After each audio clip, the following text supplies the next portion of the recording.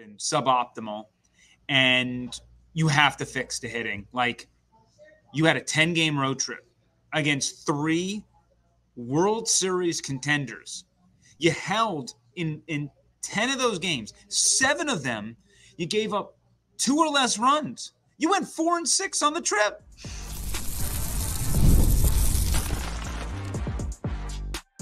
You are Locked On Rays, your daily Tampa Bay Rays podcast. Part of the Locked On Podcast Network, your team every day. Welcome into Locked On Rays, your daily podcast covering everything Tampa Bay Rays. From game analysis to player interviews, we've got you covered with all the latest news and insights. My name is Kevin Weiss. I'm Ulises Sambrano. It is your boy, Evan Closky. And we appreciate it, bringing you expert analysis and passionate discussions about our beloved Rays. Whether you're a diehard fan who vividly remembers Longo's Game 162 just like us, or you remember those early Devil Ray days of Wade Boggs and Carl Crawford, we are here to break down every play, every trade, and every milestone. In fact, this is our 6th season covering the Rays daily. And every season, up until now, they've gone to the playoffs, but you can still grab your favorite Rays gear, settle in, subscribe to our Locked On Rays YouTube channel and other podcast platforms. You can also find us on X and Instagram at Locked On Rays. This episode is brought to you by FanDuel. Now through September 22nd, all FanDuel customers can bet $5 and get a 3-week free trial of NFL Sunday Ticket from YouTube and YouTube TV. Visit FanDuel.com to get started. All right, we've got the greatest sportscaster in all of Tampa Bay history on the program, Evan Closky. That's how I certainly would define myself. Yep, that's how your agent would define yourself as well. Last week, we brought up, out of the blue, essentially, the possibility or putting it out there that maybe the Rays tried to shore up things offensively up the middle, and why not go out and trade for Bo Bichette? So we had some more time to think about that, and that's more or less what this entire episode is going to be about. But before we get into the bones of this discussion, I just want to ask Evan point blank, how likely this offseason are the Rays to go out and make an offer and or acquire Bo Bichette, scale of 1 to 10? Like, how, no idea. Is this a serious thing? Probably not, but that's the whole point of this stuff. Okay. I'm not saying it's improbable, though. It's, I think that they're the most creative team when it comes to trades and all that stuff. And I think that this is all part of the process of figuring out how you're going to navigate your way in the future. I think we all agree the pitching staff should be phenomenal in 2025, assuming they're all healthy. The sad part about this year is, for once, the Rays pitching really didn't have a catastrophic injury, and this is the year they kind of stink it up. I say stink it up usually. They're a 500 team.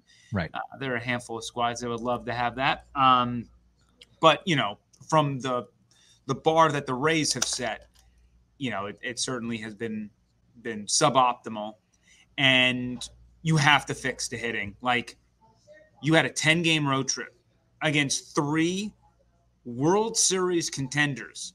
You held in 10 of those games, 7 of them, you gave up 2 or less runs. You went 4-6 on the trip.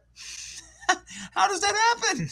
So, you are, and especially in a year where, like, this year is totally up for grabs. I think we entered the year being like Dodgers 100%. Look at the just their arms have completely fallen apart. Who knows what's happening in LA? Glass now out for the season.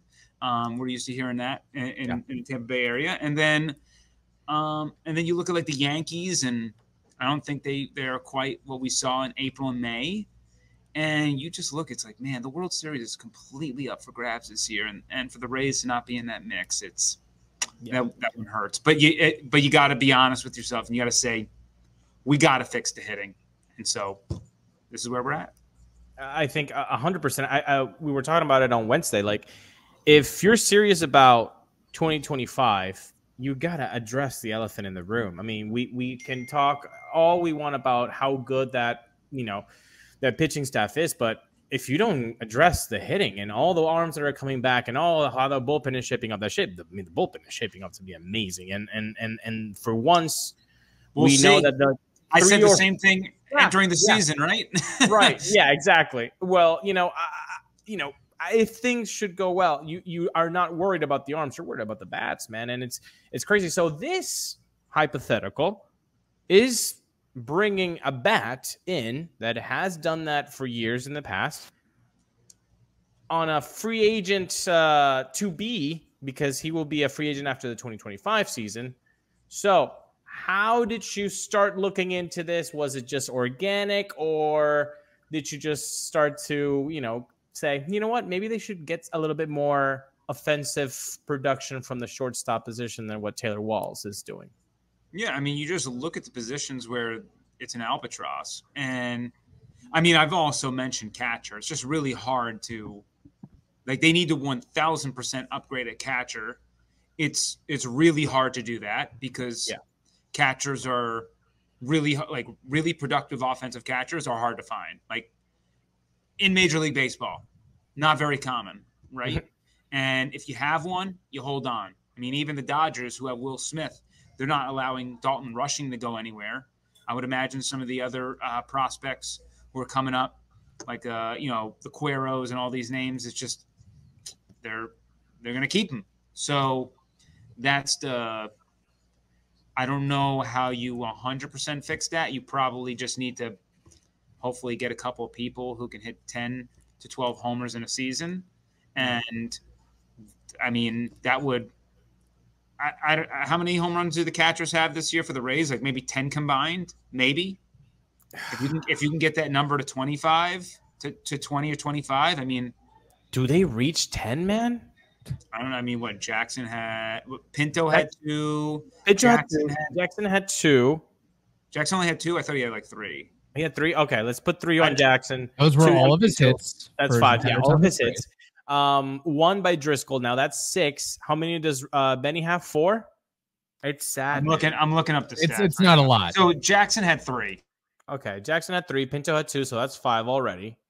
The fact that this is an argument, it's insane, people. Yeah, and that's why we're bringing up, hey, let's go out and get Jackson 3, Rordvedt 3, Pinto. You had 9. We had 9, exactly. I knew it. Not even 10. I knew it. So that's what I'm saying. I mean, and I mentioned this before, even the Mejia-Bethancourt combo produced 20-some-odd home runs. And so it's like, if you're going to get really bad hitting from the catcher position, at least get me double the homers in the process, right? And I understand why they went for Jackson last year. I understand why they thought he was going to be that guy who can provide some serious pop at the major league level. Oh, here's a dude who just didn't, get his shot in major league level. He's shown it in AAA, and we can provide that opportunity. Didn't happen. So on to the next one. But so you look at catcher, that needs to be upgraded. You look at left field, whatever corner outfield position. Josh, I assume, is going to stay in right. Left field, I think, is a gaping hole right now with Randy removed, and so you got to add some pop there as well. So I would say like left field, shortstop, catcher are really the main positions of need, and center field, of course, but. As long as they might have to have Siri another year. Like, to me, Siri, has 22 homers this year? Mm-hmm. I mean, I think he's got 18, right? No, 17. Is that what it is? Nobody on the team has 20. Nobody. Yeah, I think he's not 17. 22. No, he got 18. My apologies. 18. 18. Yes. So he might end up with 20 this year. Yeah. My hope entering the year was enough. No. But it's center field. Go look at the position. How many center fielders are hitting like 20 plus homers? It's not as many as you think. So now his average is terrible, right? It's horrific to watch him play when he's in a slump and he's 0 for 25. Like that. That's just part of it. But the whole point is, you can take one. I can't have redundancy. So if you fix maybe left field, you fix shortstop, you fix catcher, you can live with Siri. Now you've reduced Siri's importance in a lineup, and now if he's a dude that gets 20 homers in a year, you'll take it. You'll just, I mean, it's whatever. That's fine. And then you take whatever hitting comes along with it. I want to do a little bit more of that talk before we go back to Bichette. But Kevin, you need to first tell us something very, very important. Yes, we do have to tell the audience very important, and that is arenaclub.com. For most of us that like collecting cards, the idea of spending $2,000 or more on a Luka, Ellie, or Mahomes rookie card just isn't in the cards, unless maybe you're Stu Sternberg. You love collecting. I love collecting. We all love collecting, but that's some serious money to drop. Well, thanks to slab packs from arenaclub.com, now it is possible to score gem mints for a fraction of their retail price. Did you know that Arena Club is the only repack that provides real value, a complete view of all possible cards, and clear hit rates for each one? Right now, you can get 10% off your first slab pack or card purchase by going to arenaclub.com/LockedOnMLB and use code LockedOnMLB. That's arenaclub.com/LockedOnMLB, code LockedOnMLB, LOCKEDONMLB for 10% off your first purchase. Going back to the Siri conversation, because you're right. You'll take the defensive prowess if it comes with pop, because there's not a lot of center fielders that come with pop. Although I don't have that list on me, but now you've made me very, very intrigued on like. I mean, personally, after watching enough of Jose Siri and his antics, I'd rather have a center fielder that gives you 11 home runs and a 265 batting average. And this is my point. This is my point. You're getting who also is that good defensively. Well, this is my point, Kevin and Evan. So I think it does a little bit of a disservice when we just say, hey, he's got pop and he's got great glove skills and really fast. And yeah, he strikes out a ton. And sometimes he goes on really long stretches of not doing anything productively. Like, those are all things that are true. But I think the component of you're a major league player and in one season it's made public that they're benching you twice in a year. I think he's a clubhouse and organizational problem. And there's a third. I don't think he's a clubhouse problem. I think he's. This isn't like. Let's not go there with this. He's got an electric personality. He takes it too far sometimes on the field with the way he plays. The guys on the bench, they like him. All right, and a lot of the people within the Rays, they like him too. But he doesn't understand when to do it, and sometimes he gets pissy when he doesn't hit, and it is a little bit laborious. It's like, sometimes he's not a guy who you can just say, I can't keep my eyes off of him and he'll just do the right thing. Like, he's a guy that you got to manage. There's a difference between managing a guy consistently and that being tiresome versus what Wander Franco was doing last year when he got benched. And he was like, literally, teammates hated him, was causing problems.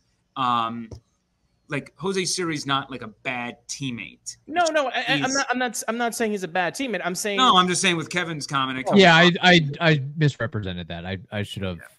I guess I would say that. I'm just saying we gotta make sure that people understand, because they are coming off the Wander Franco stuff last year, where a lot of the organizational stuff that you mentioned was true. A lot of the bad teammate stuff was true. It's a different type of managerial stuff with Siri. It's just like you got to constantly be on him, and it's tiresome as a grown man to be managing another grown man. So all that stuff, I understand the reasons to be like, we just got to get ourselves out of this, but you also need an answer. And if the answer is I can't manage him, but he's better for our team, then I got to ask, why are you managing? Because that's what you're in this profession for. So, and I don't think, the Rays are going to take the easy way out. I think that they will have to. I think there's parts of them that understand they eventually got to get a future answer in that spot. I don't know if they have that, and they can't fix everything in one off season. So I think in a bucket, they're sitting there being like, we would love to replace this, but can we do it in one off season? I don't know. We might have to go right back to the Siri well for another year. It could be piecemeal. And I think out of every single other position that you mentioned out of need of to change, he is the most stable one that you could say, you know what, that's another year. You can't do the same thing for catching and shortstop. You got to address those. Now, I don't know. We're getting old, folks, 20 plus, 25 plus years watching baseball. I don't remember the last time I saw a team that I followed bench a guy twice in a year and be a mainstay. I don't remember that. No matter if it was for this reason or that reason or the left field reason or the right field reason. It's just, that doesn't really happen that often. And like, my thing is, I don't think he's going to be a mainstay, but it's like, is he going to be out of here this offseason? Possibly, but I don't think it's 50-50 for you, you think? Yeah, I think you got to see what the market tells you, and you have to, it depends on what other move. To me, Siri's pop provides something. Wall's as bad as a walk. Like, literally, he goes up to the plate, and it's like, please walk. Like, that's what he does. He's elite at walking. And I understand it from a super conservative defensive position of, like, he plays great defense, he walks a lot, screw the bat. And again, if you had one guy like that in your entire lineup, I can live with it. But you got to pick and choose between Walls and Siri, I think. You can't just have people, you can't have like 8 and 9 at the bottom of your lineup just be like essentially auto outs. You can't do it. Not at this level. It's been not 8, 9, it's been 6 through 9, you know? You're just breaking even in the end. And I get it, you have like an amazing pitching staff, so you rather break even on the conservative side versus saying like, great bat, terrible defense. It'll even out. Like, I understand being like, oh, we'll take, great glove over great bat, but you can't do that for every position. So it's not enough balance. It's not balanced. So that's why like everything is like its own route. And then you test the market, you see what's out there, you see what's less painful to get. And then you kind of make that move. And then you say, well, we can enter the season with Siri next year. We can enter the season with Walls. We can enter the season with DeLuca. And like, you can do some of these things. It's just like, you got to like fix other holes in the boat too. And and it would be unrealistic to think that the Rays are going to fix left field, center field, shortstop, and catcher in one offseason while also having an aging, though still productive, right side of the infield. So they're in transition here. They have the best farm system in baseball, and they're trending in a great direction. Love where they're heading. But entering next year, even with this amazing pitching staff, I don't know if they're going to be able to do the requisite amount of changes to get the hitting up to speed. But that's how I kind of landed on the Bo Bichette thing. Now, with that, going into what is supposed to be the topic of the show, Bo Bichette, for what it's worth, Bob Nightingale months ago had reported that Bo had told friends that he would welcome a trade. And of course, this is a non-historic year for Bichette, as he's just returning from a strained right calf and having by far the worst season of his professional career. Look at the batting average, home runs, RBIs, game played, all that.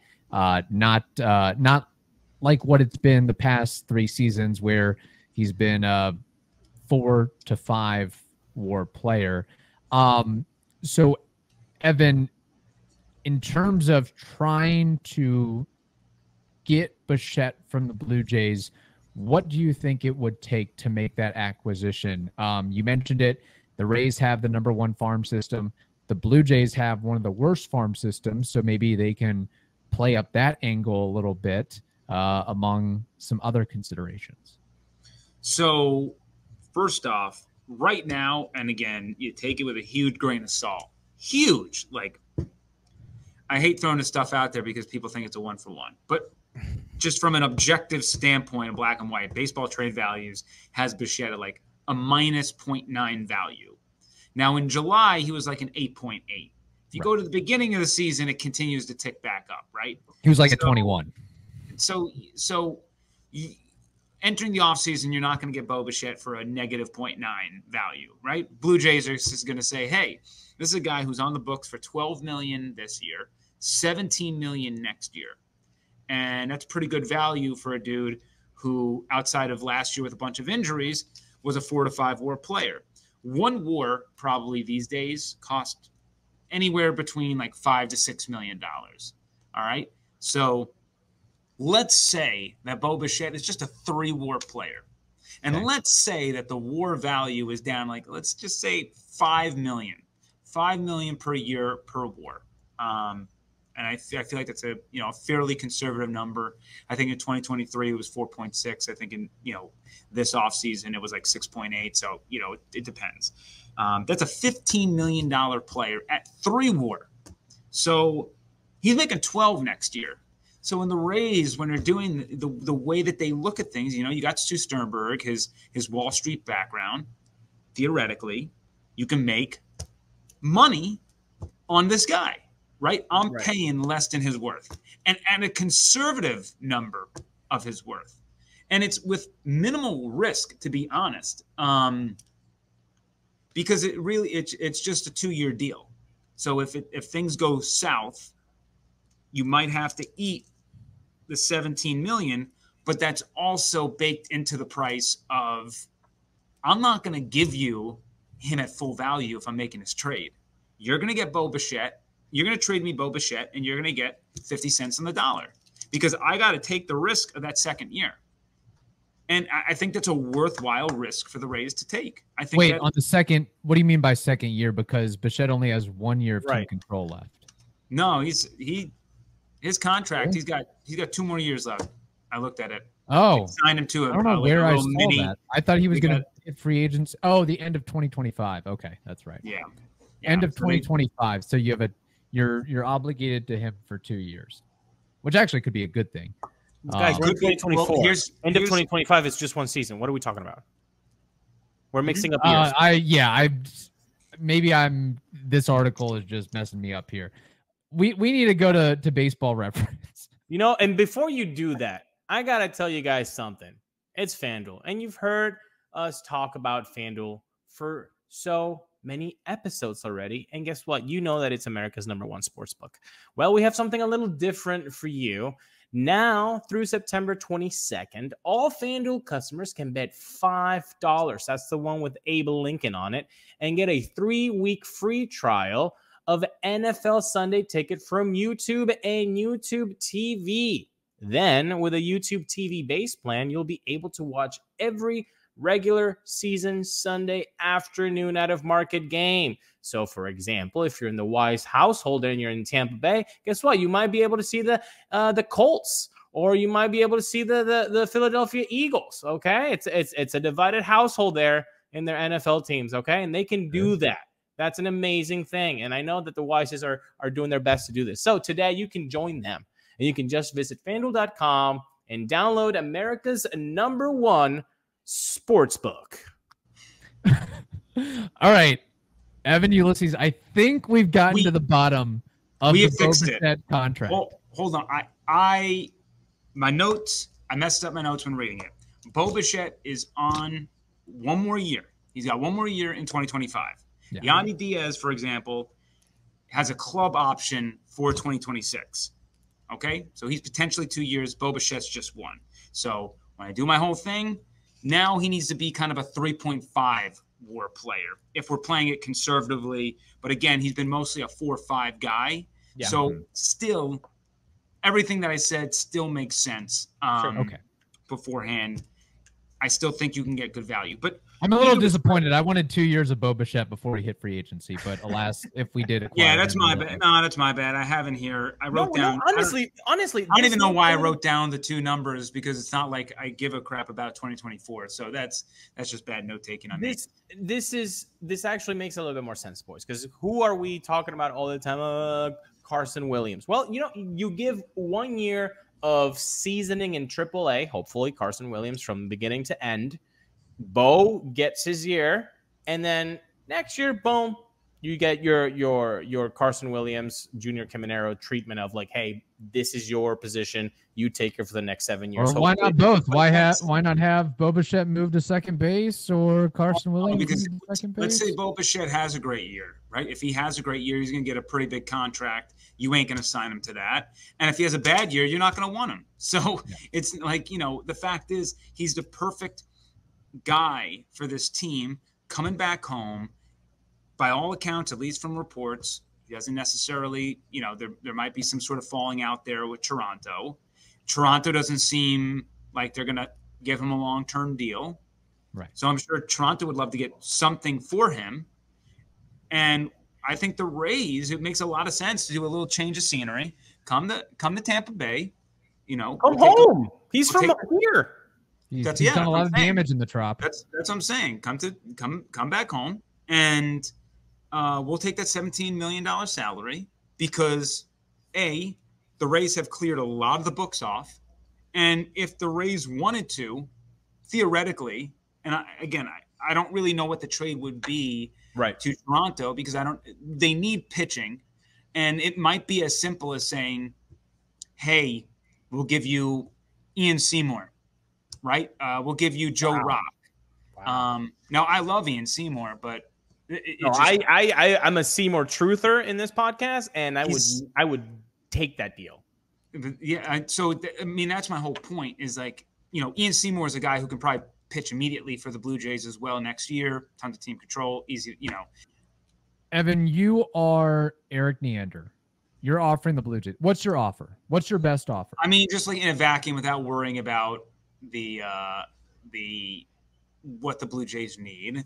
Right, I'll either offer them one of my AAA pitchers. Okay. And that could be a Jacob Lopez, that could be an Ian Seymour, or if there's a bigger picture out there that I'm not necessarily seeing with Eric, maybe Neander would move, Yandy for Bo 1-for-1, and you have kind of this Brandon Lau, Jonathan Aranda type of deal at DH and first base. I don't know. It's two lefties, but something along those lines of where you can do that, and maybe we could go 1-for-1 swap. So it would be. I just feel like not that the Blue Jays wouldn't want Yandy Diaz, but they already have Vlad Guerrero taking up first base and DH. No, you just put him at DH. Yeah, that's what I'm saying. He'd be a DH only guy and boost up the offense. I feel like the Blue Jays need pitching more than anything, right? That's really what it comes down to, which is why I would give them one of Okay, let me be a little bit edgy. Because in any way, like Seymour isn't even on the 40-man yet, so technically you can.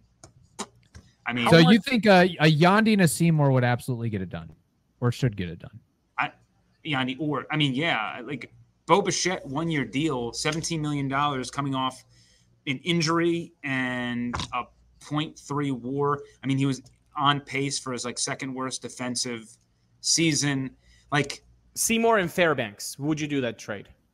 Why am I throwing it? I'm not overpaying for Bo Bichette. Like they can keep Bo Bichette if they want. I'm here to take Bo Bichette off their hands and for them to get something for him because you're not going to sign him long term. I need Bo Bichette. You don't. You can move on. I'll give you I'll give you someone who can go into your starting lineup because you need somebody on the back end. Here you go. Here's our starting pitcher 8. From Zach Littell. From Neander's perspective. But think about all the arms that they have. As much as I like Seymour, they are flush with pitching. Yeah. And between Seymour, Rock, Lopez, they got some depth they can trade. So there you go. Take Lopez or Seymour or Rock. Whatever one you like, take them. They'll go right into your line, into your back of the rotation for 2025. And you fix a hole, we fix a hole. Yeah. And that's it. And Bo Bichette's probably a 1-year thing. And that's all the Rays need. They need a 1-year guy. And guess what? If Bo Bichette is a 4-5 win type of guy, now the Rays don't have to do as much to fix this team. You just added a 4-5 win guy at shortstop. You have Junior Caminero at third. Let's say you've kept Yandy, right? You haven't traded him. Yandy Morel. I would hope that you don't trade Yandy because, again, you you're have kind of in the Yandy, same boat if you trade Yandy to get Bo Bichette. Here's your infield. Caminero, Bichette, Morel, Bilal, Yandy in that grouping. Then you have Aranda Mead on your bench. And then you got an outfield that hopefully Josh Lowe is better next year. We think he will be. And then you just got a defensive center fielder and a left field. DeLuca, Richie Palacios. DeLuca, yeah, let's, and we kind of shuffle some of these good players, and not to mention Chandler Simpson, I assume would come up at some point in 2025 and maybe start in left field while, Siri Man's center. So the Kevin Kiermaier treatment of 2014, I like it. Yeah, so to me, then at that point, you just have to fix catcher. Like you can get Bo Bichette, fix catcher, and I can go into 2025 with that team and feel pretty good about things. Can we take the pretty out of that and just feel more optimistic? Okay, thank you. Pretty good about it. I'm like, okay, let's hold the horses here when we're talking about that. Wow. Kevin, I do want to shocking because I really thought it would take a lot more than a Seymour or Joe Rock to get it done. If it does, I'm out. That's what it comes down. The fact is, if you're the Blue Jays, I just don't know. Are you really just going to bring in Bo Bichette for one more year to just let him walk away, or are you going to hope that you maybe recoup some of this value and trade him at the deadline? To me, I don't know what your future plan is here with Bo Bichette. It just seems like he's on the outside. I think so too. I think that's the point. I would love to hear from Locked On Blue Jays to hear what their thoughts are. Yeah, we'll have to get in touch with them, and we do have a lot of listener comments that we'll have to get to on Friday's show. I will say, just a little foreshadowing, the poll is very close. It's like what the presidential election could be like as far as, yes, we should go after him. No, we should stay away from him. Ooh, interesting. People would be. I thought people would be either one or yes or no, it would be a landslide. I didn't think it would be that tight. No, it is very close as of this recording right now. So okay, all right, there we go. All right, well, Evan, how can people find your amazing work? At Closky WTSP. Hit me on the X. I'll respond 99% of the time. If you're a jerk, welcome to the 1%. You can also head to 10tampabay.com, 10tampabay plus, 10tampabay YouTube page. And currently right now we are knee deep in the Blitz, our Buccaneers pregame show that airs Sundays on 10 Tampa Bay at 8:30, but also you can watch it on the YouTube page and 10 Tampa Bay Plus on Saturdays. So we give it to you a day earlier there. And Buccaneers 2-0. Life's feeling pretty good for them. Lightning training camp starts, Thursday is, they have media day Wednesday. Camp starts Thursday. We're a few weeks away from the season opener. It's all coming together. Is this your second favorite month? It's certainly my number one busiest month.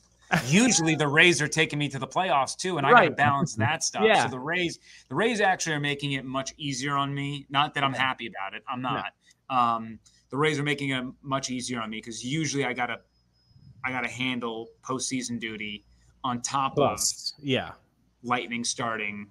And typically Lightning, we do opening night and, Stamkos will have his night on October 28th. But for the most part, when baseball season ends, we start allowing the Lightning to get their shine. We give the Rays their time and then fold over into the Lightning. But it looks like the Lightning are going to get a little bit more airtime in October. Yeah. But you know what? You can always get Evan Closky and Rays talk here at Locked On Rays. That's right. That is true. And some FSU talk. I got like a 10-second Closky on the clock. Evan, does FSU lose this week to Cal? Yes, they will. Okay. That's part one. Part two, part B. Does Mike Norvell get fired after this season? No. Okay. There we go. I'm 6 seconds on that one. Billy Napier? Yes. And then Alex Golish will get a better job after this season. We'll see.